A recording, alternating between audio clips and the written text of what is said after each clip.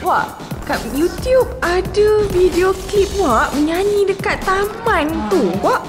Dan famous sangat video tu. Semua orang duk screenshot. So nak tahu apa cerita sebalik video tu, siapa yang record? Macam mana boleh start video tu?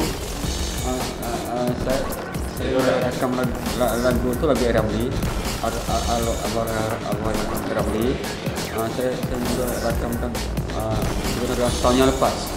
Lepas tu dalam 4-5 bulan lepas tu saya minta tolong dengan kawan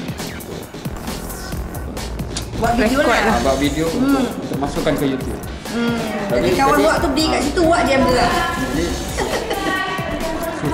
Jadi ya, untuk yang rakaman yang terakhir tu, yang saya macam di taman tu, itu baru dalam sebulan lebih lah. Masa tu buat tu dah masuk Kilauan Emas belum? Dah masuk dah? Oh, je lah pula. Ada buat video klip. Kak Engku, masa mula-mula Kilauan Emas bermula kan, Kak Engku agak-agak siapa yang menang sebenarnya? Jujurlah, jujur. Saya dah 5 musim buat Kilauan Emas.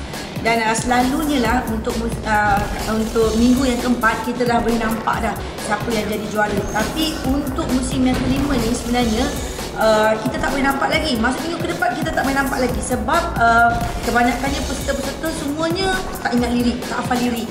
Itu yang agak bahaya bila masuk dalam pertandingan. Sebab juri akan menilai seorang itu daripada segi lirik mereka. Dia orang tak akan maafkan kalau seorang itu tak boleh menghafal lirik. Tetapi bila Wak diberi peluang oleh Amboi Wak Mustar untuk menyanyikan lagu LG Band tu, saya dah nampak kekuatan Wak dan LG. Ni dua orang. Okey, ini berdua je bagi saya yang memang paling besar sekali fight lah. Tapi malam rehearsal untuk untuk final tu, full dress rehearsal, saya nampak Lina lebih menelan dengan lagu Jerat Percintaan.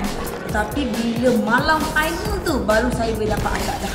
Ketika malam final tu saya dah nampak dah yang Wak boleh jadi juara sebabnya dia menyanyi kreativiti dia sendiri dengan lakonan yang dia buat, dengan confident yang Wak ada. Walaupun dia boleh lirik di kelautan, tetapi confident dia berada di atas pentas itu yang boleh mencuit hati penonton sebenarnya. Saya dah nampak dah Wak memang boleh menang dah kat situ.